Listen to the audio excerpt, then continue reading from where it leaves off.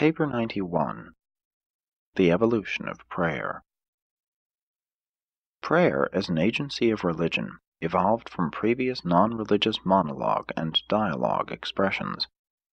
With the attainment of self-consciousness by primitive man, there occurred the inevitable corollary of other consciousness, the dual potential of social response and God recognition. The earliest prayer forms were not addressed to deity. These expressions were much like what you would say to a friend as you entered upon some important undertaking. Wish me luck. Primitive man was enslaved to magic. Luck, good and bad, entered into all the affairs of life. At first, these luck petitions were monologues, just a kind of thinking out loud by the magic server. Next, these believers in luck would enlist the support of their friends and families, and presently some form of ceremony would be performed which included the whole clan or tribe. When the concepts of ghosts and spirits evolved, these petitions became superhuman in address, and with the consciousness of gods, such expressions attained to the levels of genuine prayer. As an illustration of this, among certain Australian tribes, primitive religious prayers antedated their belief in spirits and superhuman personalities. The Toda tribe of India now observes this practice of praying to no one in particular, just as did the early peoples before the times of religious consciousness.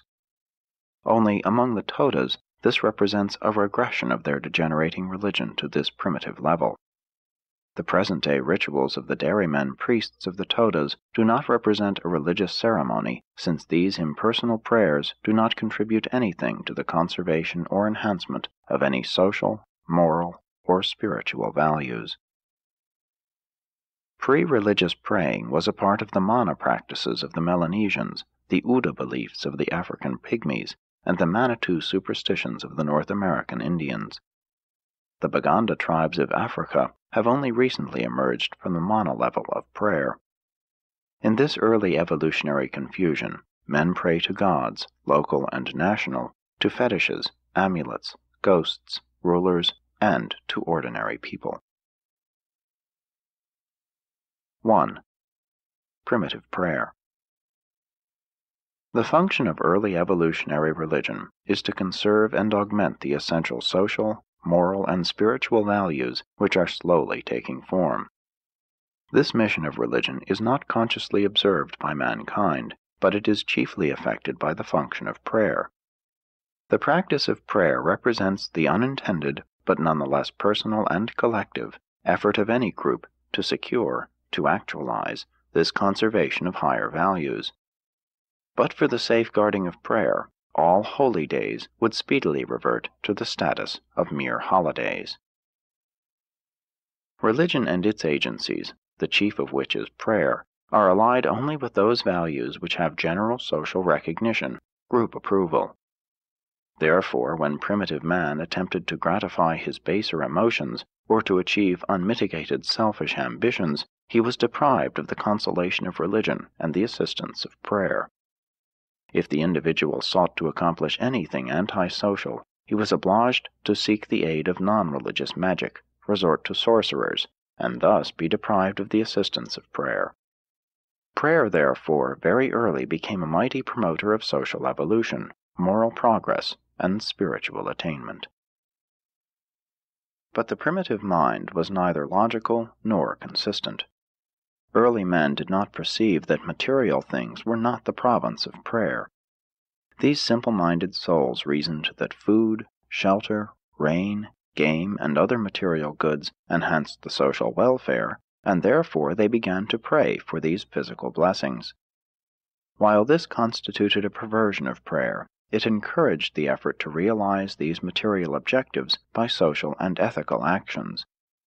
Such a prostitution of prayer, while debasing the spiritual values of a people, nevertheless directly elevated their economic, social, and ethical mores.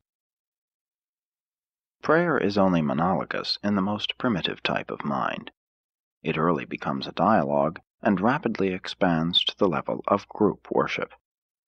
Prayer signifies that the pre-magical incantations of primitive religion have evolved to that level where the human mind recognizes the reality of beneficent powers or beings who are able to enhance social values and to augment moral ideals, and further that these influences are superhuman and distinct from the ego of the self-conscious human and his fellow mortals. True prayer does not, therefore, appear until the agency of religious ministry is visualized as personal.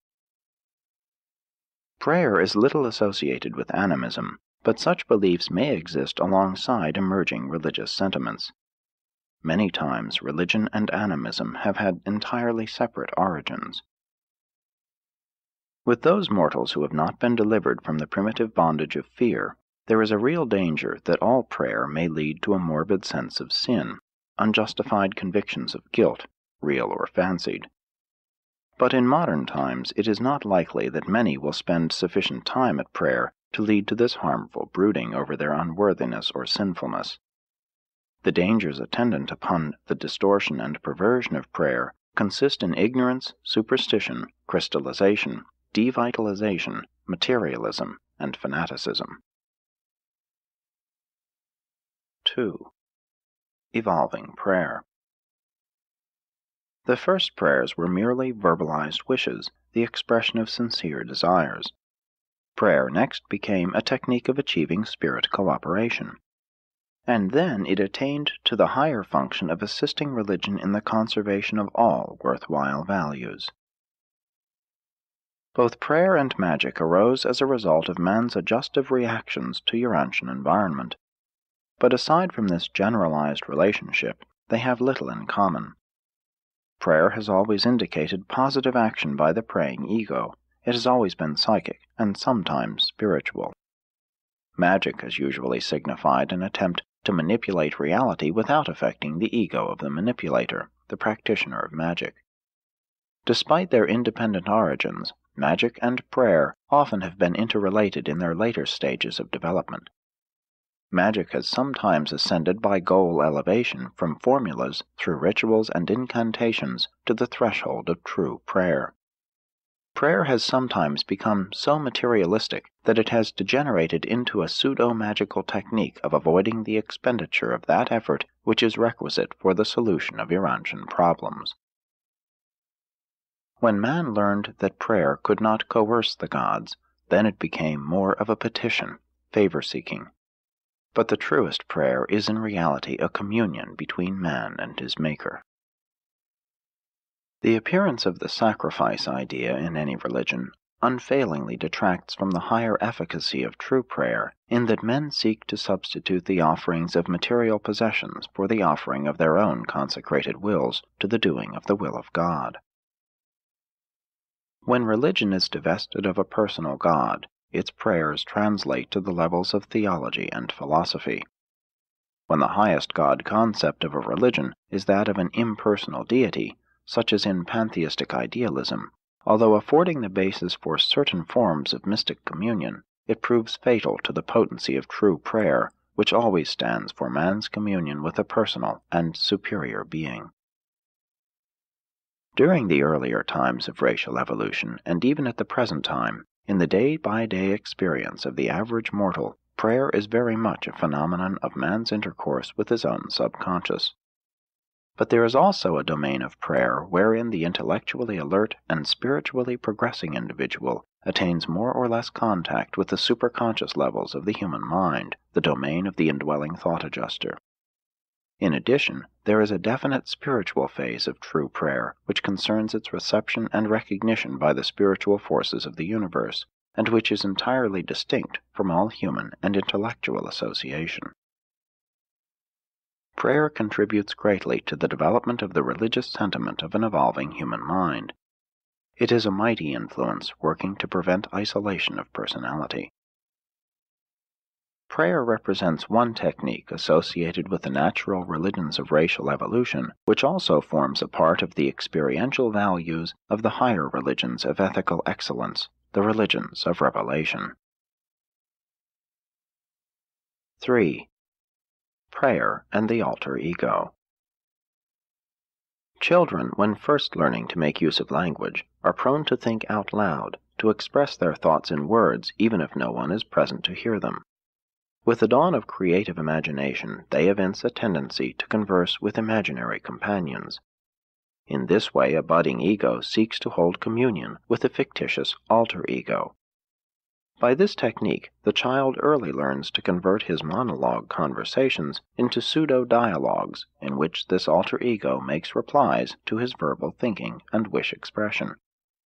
Very much of an adult's thinking is mentally carried on in conversational form. The early and primitive form of prayer was much like the semi-magical recitations of the present-day Toda tribe, prayers that were not addressed to anyone in particular. But such techniques of praying tend to evolve into the dialogue type of communication by the emergence of the idea of an alter ego. In time, the alter ego concept is exalted to a superior status of divine dignity, and prayer as an agency of religion has appeared. Through many phases and during long ages, this primitive type of praying is destined to evolve before attaining the level of intelligent and truly ethical prayer. As it is conceived by successive generations of praying mortals, the alter ego evolves up through ghosts, fetishes, and spirits to polytheistic gods, and eventually to the one God, a divine being embodying the highest ideals and the loftiest aspirations of the praying ego. And thus does prayer function as the most potent agency of religion in the conservation of the highest values and ideals of those who pray.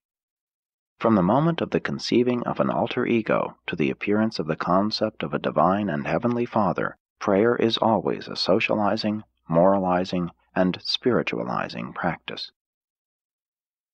The simple prayer of faith evidences a mighty evolution in human experience, whereby the ancient conversations with the fictitious symbol of the alter ego of primitive religion have become exalted to the level of communion with the Spirit of the Infinite, and to that of a bona fide consciousness of the reality of the eternal God and Paradise Father of all intelligent creation. Aside from all that is super-self in the experience of praying, it should be remembered that ethical prayer is a splendid way to elevate one's ego and reinforce the self for better living and higher attainment. Prayer induces the human ego to look both ways for help, for material aid to the subconscious reservoir of mortal experience, for inspiration and guidance to the superconscious borders of the contact of the material with the spiritual, with the mystery monitor. Prayer ever has been and ever will be a twofold human experience, a psychologic procedure interassociated with a spiritual technique, and these two functions of prayer can never be fully separated. Enlightened prayer must recognize not only an external and personal God, but also an internal and impersonal divinity, the indwelling adjuster. It is altogether fitting that man, when he prays, should strive to grasp the concept of the Universal Father on Paradise, but the more effective technique for most practical purposes will be to revert to the concept of a nearby alter ego, just as the primitive mind was wont to do, and then to recognize that the idea of this alter ego has evolved from a mere fiction to the truth of God's indwelling mortal man in the factual presence of the adjuster, so that man can talk face to face, as it were, with a real and genuine and divine alter ego that indwells him and is the very presence and essence of the living God, the Universal Father. 4. Ethical praying. No prayer can be ethical when the petitioner seeks for selfish advantage over his fellows. Selfish and materialistic praying is incompatible with the ethical religions which are predicated on unselfish and divine love. All such unethical praying reverts to the primitive levels of pseudo-magic and is unworthy of advancing civilizations and enlightened religions. Selfish praying transgresses the spirit of all ethics founded on loving justice. Prayer must never be so prostituted as to become a substitute for action. All ethical prayer is a stimulus to action and a guide to the progressive striving for idealistic goals of super-self attainment. In all your praying, be fair. Do not expect God to show partiality, to love you more than his other children, your friends, neighbors, even enemies. But the prayer of the natural or evolved religions is not at first ethical, as it is in the later revealed religions. All praying, whether individual or communal, may be either egoistic or altruistic. That is, the prayer may be centered upon the self or upon others. When the prayer seeks nothing for the one who prays, nor anything for his fellows, then such attitudes of the soul tend to the levels of true worship. Egoistic prayers involve confessions and petitions, and often consist in requests for material favors. Prayer is somewhat more ethical when it deals with forgiveness and seeks wisdom for enhanced self-control. While the non-selfish type of prayer is strengthening and comforting, materialistic praying is destined to bring disappointment and disillusionment, as advancing scientific discoveries demonstrate that man lives in a physical universe of law and order. The childhood of an individual or a race is characterized by primitive, selfish, and materialistic praying. And to a certain extent, all such petitions are efficacious in that they unvaryingly lead to those efforts and exertions which are contributory to achieving the answers to such prayers. The real prayer of faith always contributes to the augmentation of the technique of living, even if such petitions are not worthy of spiritual recognition. But the spiritually advanced person should exercise great caution in attempting to discourage the primitive or immature mind regarding such prayers. Remember, even if prayer does not change God, it very often effects great and lasting changes in the one who prays in faith and confident expectation. Prayer has been the ancestor of much peace of mind, cheerfulness, calmness, courage, self-mastery, and fair-mindedness in the men and women of the evolving races. 5. Social repercussions of prayer. In ancestor worship, prayer leads to the cultivation of ancestral ideals. But prayer as a feature of deity worship transcends all other such practices, since it leads to the cultivation of divine ideals. As the concept of the alter ego of prayer becomes supreme and divine, so are man's ideals accordingly elevated from mere human toward supernal and divine levels, and the result of all such praying is the enhancement of human character and the profound unification of human personality. But prayer need not always be individual. Group or congregational praying is very effective in that it is highly socializing in its repercussions. When a group engages in community prayer for moral enhancement and spiritual uplift, such devotions are reactive upon the individuals composing the group. They are all made better because of participation. Even a whole city or an entire nation can be helped by such prayer devotions. Confession, repentance, and prayer have led individuals, cities, nations, and whole races to mighty efforts of reform and courageous deeds of valorous achievement. If you truly desire to overcome the habit of criticizing some friend, the quickest and surest way of achieving such a change of attitude is to establish the habit of praying for that person every day of your life. But the social repercussions of such prayers are dependent largely on two conditions. 1. The person who is prayed for should know that he is being prayed for. 2. The person who prays should come into intimate social contact with the person for whom he is praying. Prayer is the technique whereby, sooner or later, every religion becomes institutionalized. And in time, prayer becomes associated with numerous secondary agencies, some helpful, others decidedly deleterious, such as priests, holy books, worship rituals, and ceremonials. But the minds of greater spiritual illumination should be patient with and tolerant of those less-endowed intellects that crave symbolism for the mobilization of their feeble spiritual insight. The strong must not look with disdain upon the weak. Those who are God-conscious without symbolism must not deny the grace ministry of the symbol to those who find it difficult to worship deity and to revere truth, beauty, and goodness without form and ritual. In prayerful worship, most mortals envision some symbol of the object goal of their devotions. 6. The province of prayer. Prayer, unless in liaison with the will and actions of the personal spiritual forces and material supervisors of a realm, can have no direct effect upon one's physical environment. While there is a very definite limit to the province of the petitions of prayer, such limits do not equally apply to the faith of those who pray. Prayer is not a technique for curing real and organic diseases, but it has contributed enormously to the enjoyment of abundant health and to the cure of numerous mental, emotional, and nervous ailments. And even in actual bacterial disease, prayer has many times added to the efficacy of other remedial procedures. Prayer has turned many an irritable and complaining invalid into a paragon of patience and made him an inspiration to all other human sufferers. No matter how difficult it may be to reconcile the scientific doubtings regarding the efficacy of prayer with the ever-present urge to seek help and guidance from divine sources, never forget that the sincere prayer of faith is a mighty force for the promotion of personal happiness, individual self-control, social harmony, moral progress, and spiritual attainment. Prayer, even as a purely human practice, a dialogue with one's alter ego, constitutes a technique of the most efficient approach to the realization of those reserve powers of human nature which are stored and conserved in the unconscious realms of the human mind. Prayer is a sound psychologic practice, aside from its religious implications and its spiritual significance. It is a fact of human experience that most persons, if sufficiently hard-pressed, will pray in some way to some source of help.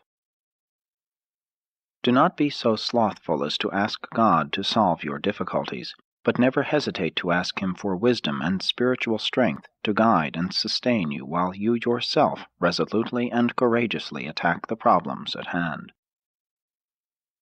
Prayer has been an indispensable factor in the progress and preservation of religious civilization, and it still has mighty contributions to make to the further enhancement and spiritualization of society if those who pray will only do so in the light of scientific facts, philosophic wisdom, intellectual sincerity, and spiritual faith.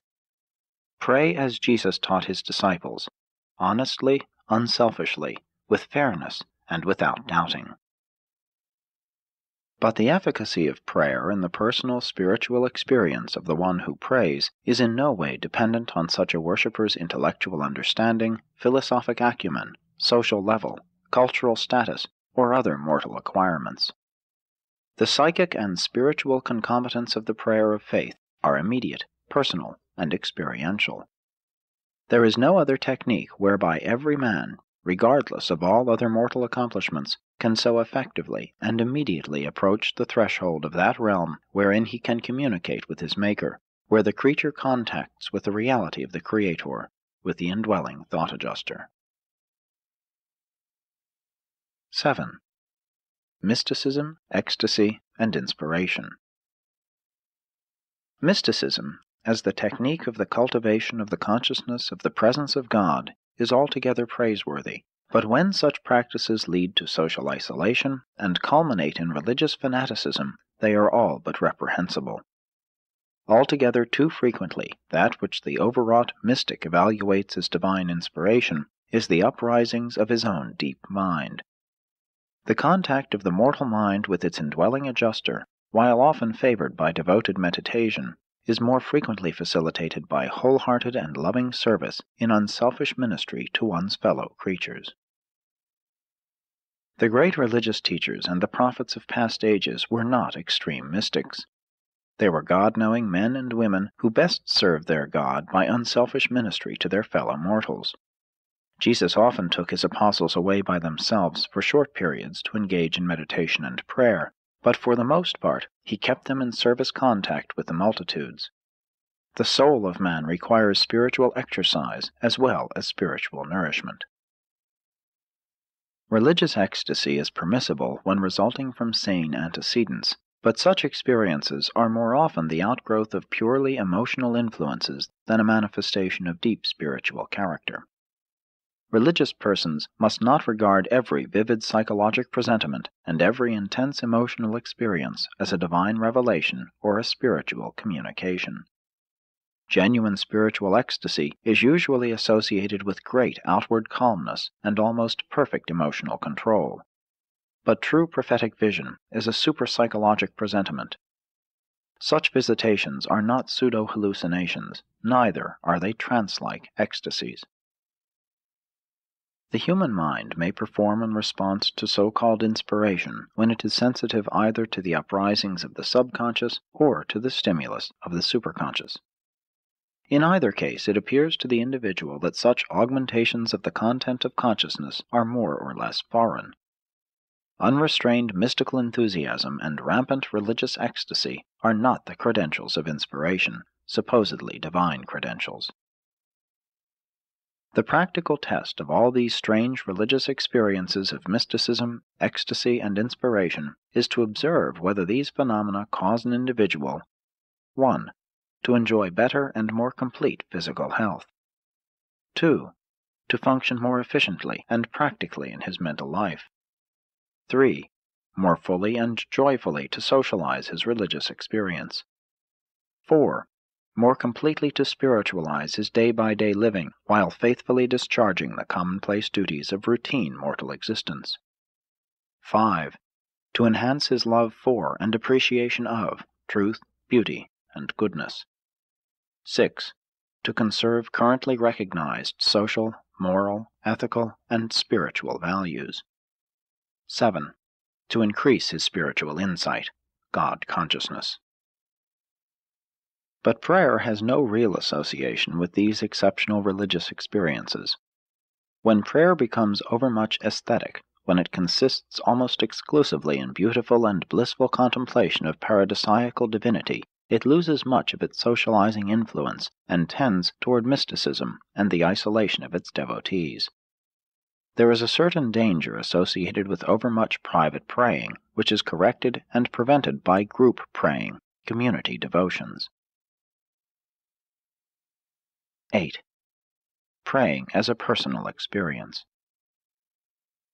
There is a truly spontaneous aspect to prayer, for primitive man found himself praying long before he had any clear concept of a God. Early man was wont to pray in two diverse situations. When in dire need, he experienced the impulse to reach out for help, and when jubilant, he indulged the impulsive expression of joy. Prayer is not an evolution of magic. They each arose independently. Magic was an attempt to adjust deity to conditions. Prayer is the effort to adjust the personality to the will of deity. True prayer is both moral and religious. Magic is neither. Prayer may become an established custom. Many pray because others do. Still others pray because they fear something direful may happen if they do not offer their regular supplications. To some individuals, prayer is the calm expression of gratitude. To others, a group expression of praise, social devotions. Sometimes it is the imitation of another's religion, while in true praying it is the sincere and trusting communication of the spiritual nature of the creature with the anywhere presence of the Spirit of the Creator.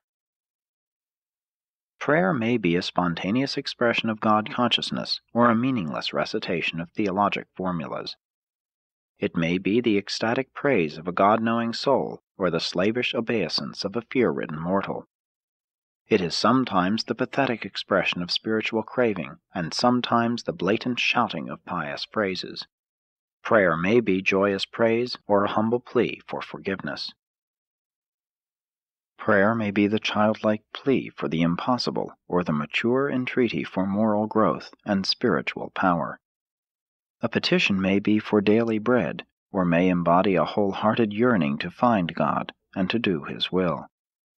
It may be a wholly selfish request, or a true and magnificent gesture toward the realization of unselfish brotherhood. Prayer may be an angry cry for vengeance, or a merciful intercession for one's enemies. It may be the expression of a hope of changing God, or the powerful technique of changing one's self. It may be the cringing plea of a lost sinner before a supposedly stern judge, or the joyful expression of a liberated son of the living and merciful Heavenly Father.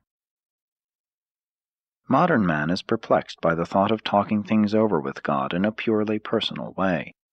Many have abandoned regular praying. They only pray when under unusual pressure, in emergencies.